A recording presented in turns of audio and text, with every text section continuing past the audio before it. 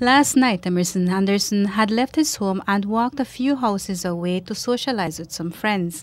It was something he usually did here inside a yard of a long barracks. Shortly before 8 o'clock, not long after the group began their game around the table, a lone gunman fired at them from the roadside. Money, one of Anderson's friends, who withheld his name, was with the group. We were socializing. Out of the blues, a little nice get down, boom, boom, beside that, yeah, pow, pow, pow, pow, a whole heap of shot. All I could do was just jump on the ground and keep low, running on my hands because I didn't think about get up in that moment. All I wanted to get out of the reach, It was rough, it was rough. How many of you were there? Like 3 of us were there. I didn't have time to see he went that side and I dropped on the ground and tried to reach out of reach, and like getting right on the side there, I got up a little and run behind my house, and by the time I can hear, little got shot, boy, let me get shot. So I just like, speed back this way and like people on the side because I know he went that way, and I saw the man sitting there holding it, I saw the blood on his, and it was hurt. It's like, I remember standing here jumping down, I look at myself, I didn't get shot, but I helped my little boy and try to reach out. We holler for vehicle, tell them phone the police. He said he had no time to see who was shooting at them. Anderson was hit in his stomach and died while receiving treatment at the Carl Houston Memorial Hospital. His friends escaped the hail of bullets unscathed. Several of these, however, hit one of the concrete homes inside the yard at least 4 times. When police processed the scene, they found expended shells scattered near the garbage bins. Today, police told the media that they have no evidence to show that Anderson was the intended target. So far, we are trying to establish what can be the motive. We know that Mr. Anderson is not involved with any gang and does not have a history that we can speak about. We believe that the target was somebody else who was along with him. Anderson's family say he was no troublemaker. His aunt, Elipat Skeet, firmly believes the gunman was after someone else. They always say when people die, people get on the news and say they were good and sort of different thing. But for me to say that would be the truth, right? And me coming up as a little boy in the neighborhood here, everybody knew him. He was always friendly, always jovial.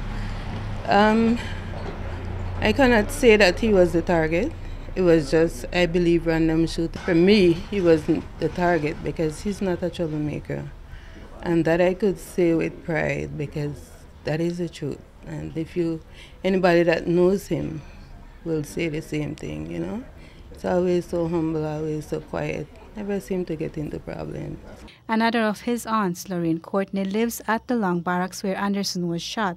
She was in bed when the shots rang out. Every day he come here and, run joke, everything, and that's all.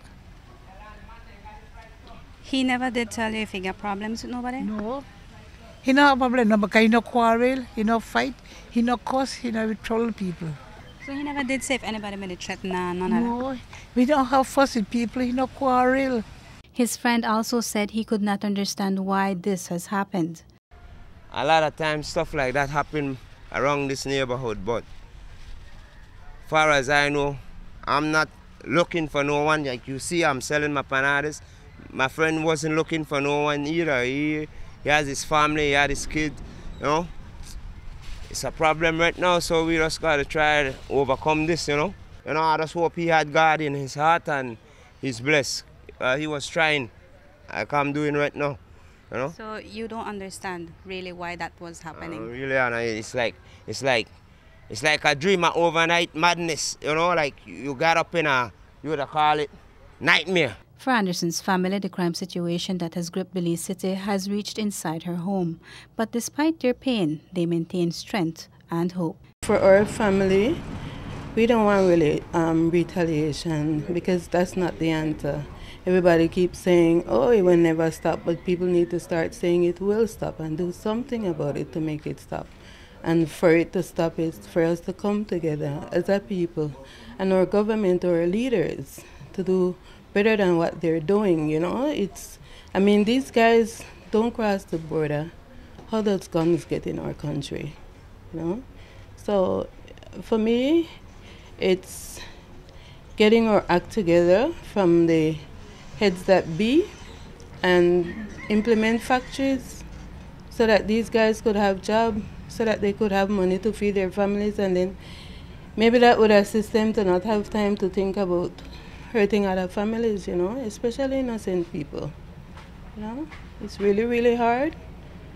But I just will continue to pray for them, because at the end of the day, God is our justice.